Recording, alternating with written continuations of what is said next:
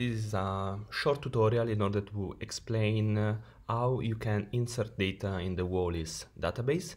So this is the home page of the database once you are logged in, and you can see all the data that were already inserted. And now I'm going to show you how you can insert one dating data. So here you can see that is very important because in the next step it will be connected to a relative sea level data. So now we are going to insert one Coral U series data. So we just type here, and this is the first tab we have. First thing to do, add new. Okay, so we are going to insert data about a coral that is a Cladocora cespitosa.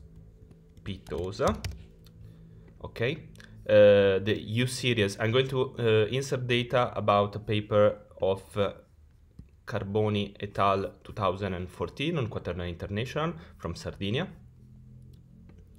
And I read the paper, and the U series were not recalculated, so say no. The type of spectrometry in this case is the alpha spectrometry.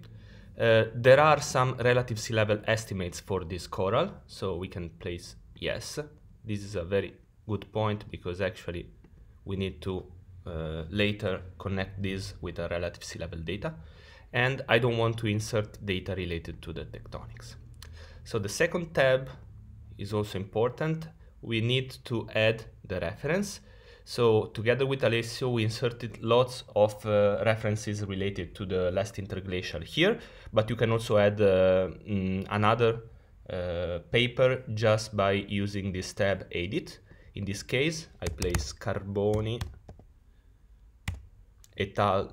Quaternary International, so this is the reference, and these three spaces are related to the ID of these samples.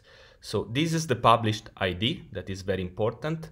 So in this case, I'm going to insert the data related to this CLD2, okay, is Capo San Marco Isthmus section D.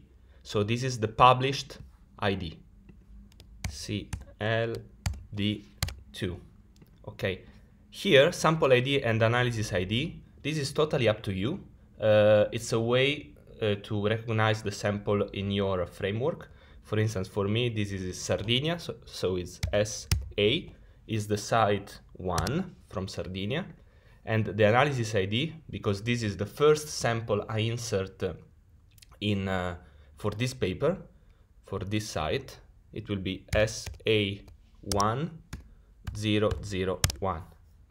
Okay, so but this is totally up to you. The only thing that is important that should be related with the original paper is the published ID. So another important point, is this originally accepted by authors? In this case, yes. Is it accepted in other studies? Yes, it was accepted in a previous paper also, that is Andreucci et al. 2010. Okay, so this is just, if you don't know, just put this. Geographic metadata, another important point. So the location is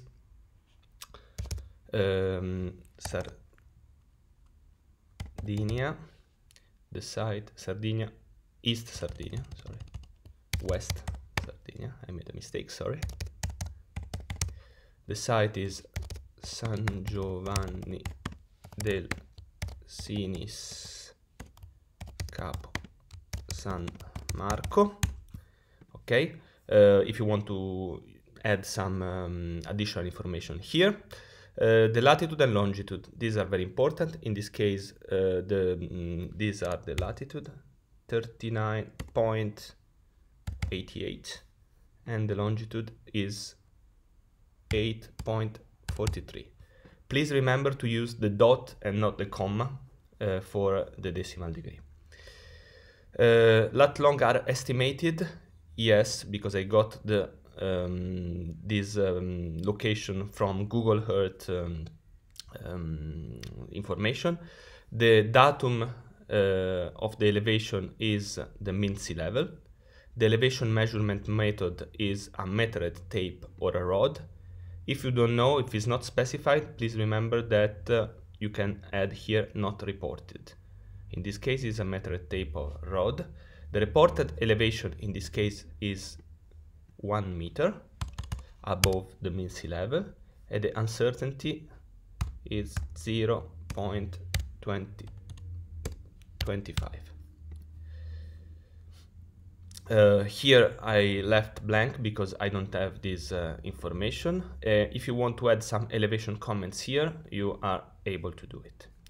So let's go to the ecological metadata. So the terrace ID or the facies description. In this case, I don't have a terrace ID, and the facies description is a laminated beach deposit with corals and bivalves,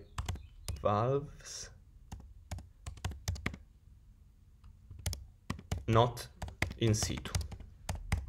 Okay, so this is the description. If you want, you can add whatever you want. Is reported as in situ? No. Interpreted in grow position? No. And the taxa information is a Cladocora cespitosa. Okay, here you can add whatever you want, the polywater depth estimates, the ecological metadata. I don't have time now to fill this, it's just to show you. And the analytical details are important. Here you can add some additional data if you have it. Is important the instrument, in this case is the TIMS. Okay, I don't have all this information, but sometimes in some papers is reported, there are lots of information that are also reported. I have this value, so the published value of percentage of calcite, that it's 7%. Then let's go to the other tab of the analytical data. So this ratio, you should add the information about the ratio here. For instance, in this paper, I have not all this information, but some of this information. So here I place no. I have this information is 1.8 plus or minus 0.001. Then I have the thorium 232 concentration. It's 0.083 plus or minus 0.001. Then I have also the ratio between 234, this one, okay, that is 1.134, 0.009. Okay, so these are all the data that I have,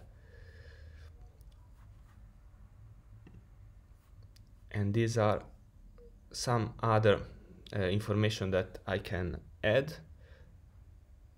For instance, I have this kind of metadata, so 0.704,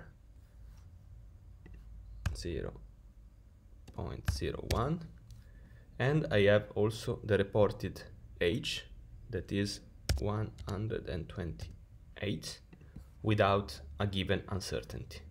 So here I can add, for instance, the age certainty is not reported.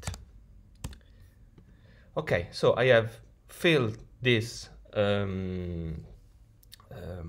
with all the metadata I have.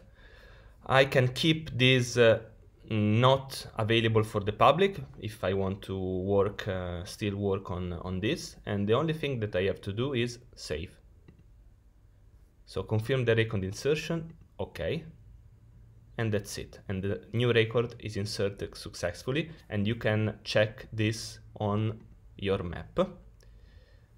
Okay, so if you go to the U series that you inserted, okay, I inserted different U series in my for my part of the database, but this is the one that I just inserted. And that's it. So this was a short tutorial in order to show you how you can insert some dating information. You have the U series on mollusk, on corals, you have the U series on the speleothem, and you have all the different typologies of dating constraint that can be related to the interglacial phases. Bye bye.